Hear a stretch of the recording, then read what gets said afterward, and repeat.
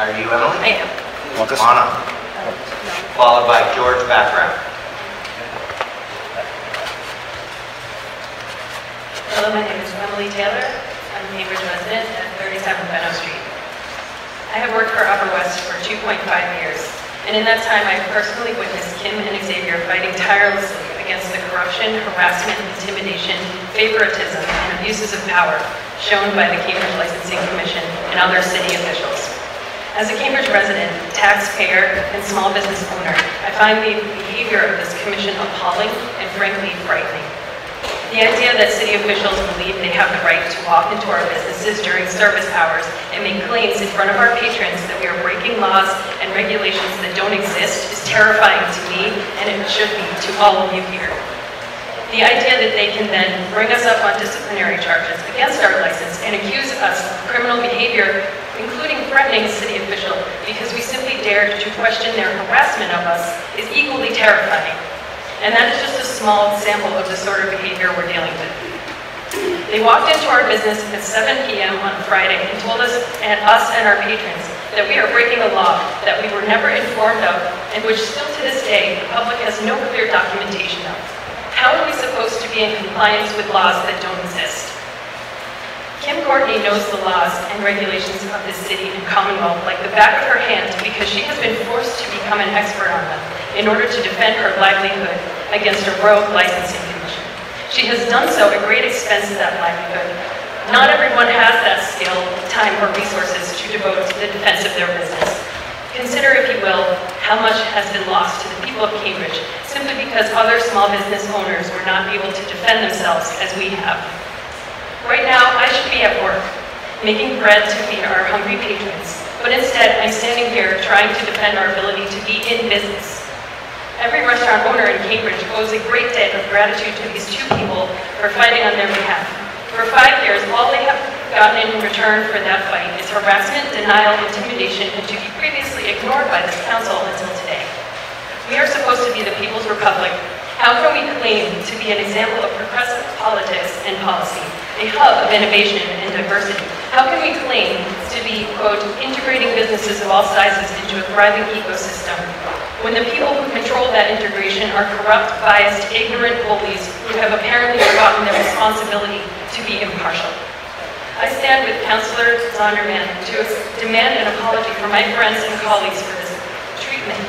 And I demand that all charges against them be dropped, and I demand that the city manager immediately investigate the Cambridge Licensing Commission. Thank you. Ms. Taylor, if you haven't already, please. Oh, we got it right now. Perfect.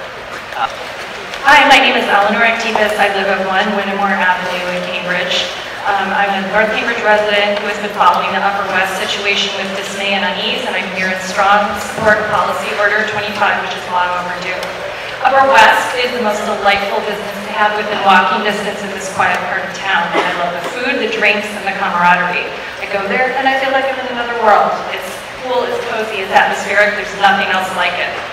We are so lucky to have this business on a quiet stretch of Mass Avenue. Given that, I cannot believe the continual hand-fisted harassment this small business is faced at the hands of the police, the fire department, and the licensing commission. I'm a super busy professional and parent, but this whole debacle is getting me involved in politics because injustice rubs me the wrong way.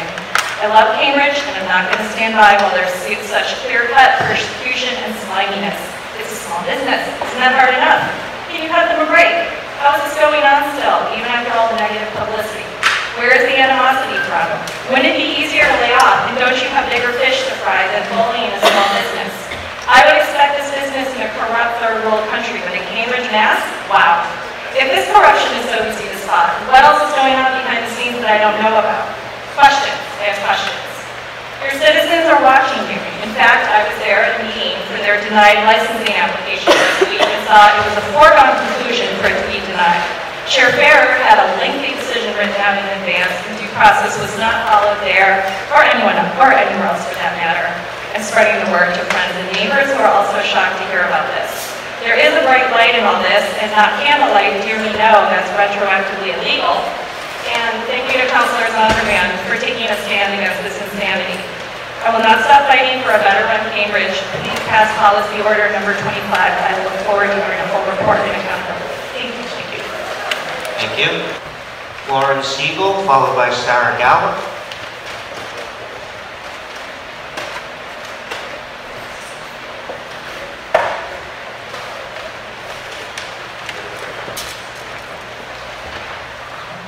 Hi, I'm Lauren Siegel, former resident of 5 Cedar Street, current resident of 27 Almont Street, Winthrop. And I'm here to support your vote for policy order number 25 in support of Upper West. In the time I've known Kim and Xavier, they've shown themselves to be nothing but honest, hardworking people who truly care about the city of Cambridge and its people. They've never just been about running a business and looking after themselves. Their focus has always been on enriching the community. They should have left and opened somewhere else the first time the city took their investment and unfairly denied their concept, but they didn't. This is where they want to be, and these are the people that they want to serve. This is not about candles or petitions. This is about closing doors for prospective Cambridge businesses instead of opening them like we should be. All evidence points to unfair treatment of these good people by the city, and it's clear that they're victims of a few individuals choosing to take the side of pettiness and corruption. It paints an unsettling picture of the nature of the inner workings of the city of Cambridge and sets a terrible example for present and future city officials. It's not too late to remind ourselves that this does not reflect the values that Cambridge represents. Upper West deserves much more than this order for their undue pain, but it is all they're asking for. Thank you. Thank you. My name is Roy Stubbs. I'm a resident at 27 Almont Street in Winthrop. I'm here to speak with regard to policy order number 25. I met Kim Courtney and Xavier Dietrich after moving to Cambridge in May of 2016. I was a next-door neighbor to their business until May of 2018, residing at 5 Cedar Street.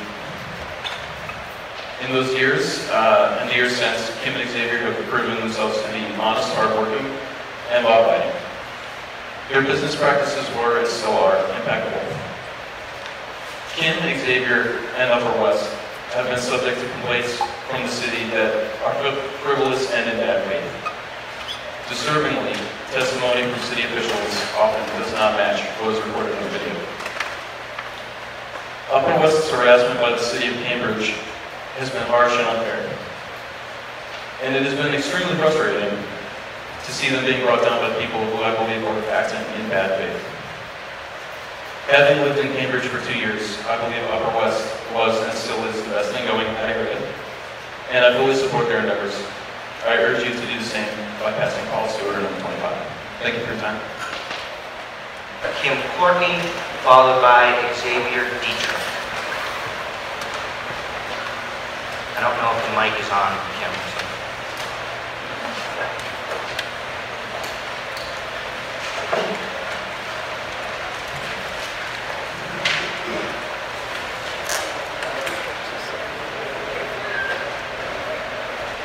Good evening. Can you hear me? My name is Kim Courtney, and I am an attorney resident and small business owner in Cambridge. I have some brief comments in favor of policy order number 25, which concerns my business Upper West at 1 Cedar Street. The only other time I have spoken before this City Council was August 10, 2015. It appears that nothing has changed since those public comments. In my 2015 statement, I encourage the councilors who are elected by the people to take responsibility for oversight of the city manager's obligation to ensure that the city's departments, boards, and commissions are following the law. I stated that our city manager, quote, refuses to perform his duty to oversee the license commission, and that, quote, this failure has resulted in the commission engaging in gross violations of the law. It appears that nothing has changed since those 2015 public comments. My August 10, 2015 statements went on to state, quote, the powers given to our city government are those derived from the people through the Constitution of the Commonwealth of Massachusetts. The council is vested with authority only as agents of the people and are at all times accountable to them.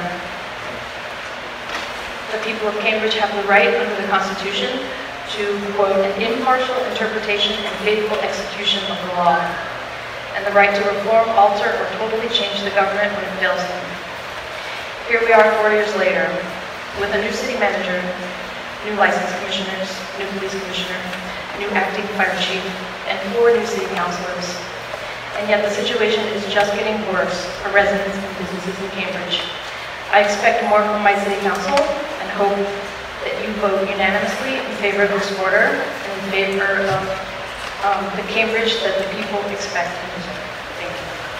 Thank you. If you could leave those, that would be great. Xavier Dietrich, followed by Jim Danila.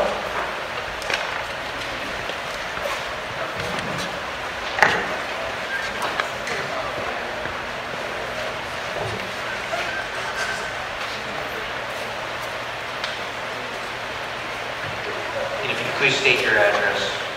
Good evening. My name is Xavier Dietrich, and I am a Cambridge resident and an owner of Upper West at 1 Cedar Street.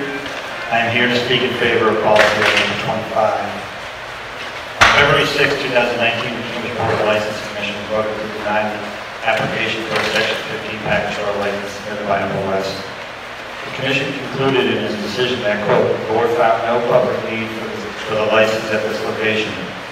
In addition, the board found, quote, the type of operation, a small specialty food store with some old world wines and loves of craft beers would not serve the common good or need.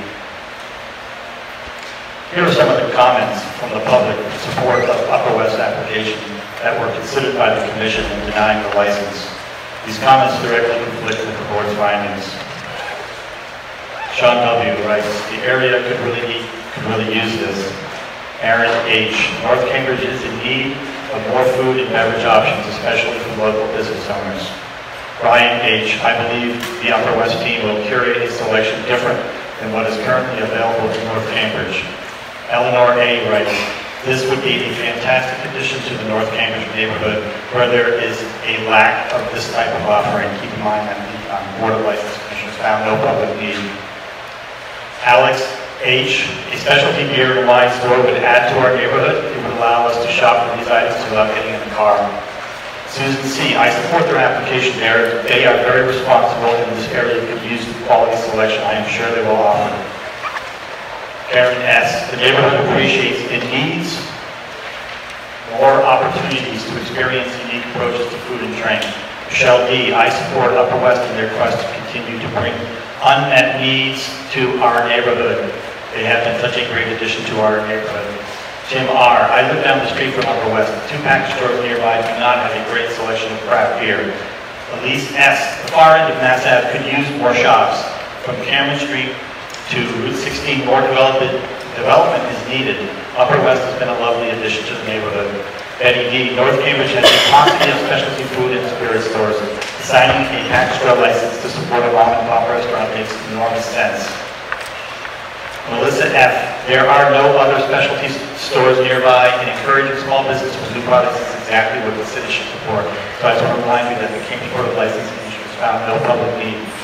Matthew G. I look forward to having a quality selection of liquor in the Charlotte Square area. Most of the time I need to go to Davis Square for a wider range of products. Corby B. Upper West has provided a wonderful neighborhood establishment from the day they opened their doors. This would allow them to expand their offerings and provide something which is currently unavailable in North Cambridge. Time, so I'm not going to read the rest. So there's plenty more here. And I just want to make sure that the council is aware that all of these comments were made by registered Cambridge voters who live in the 02140 zip code. Thank you. If you could please leave that.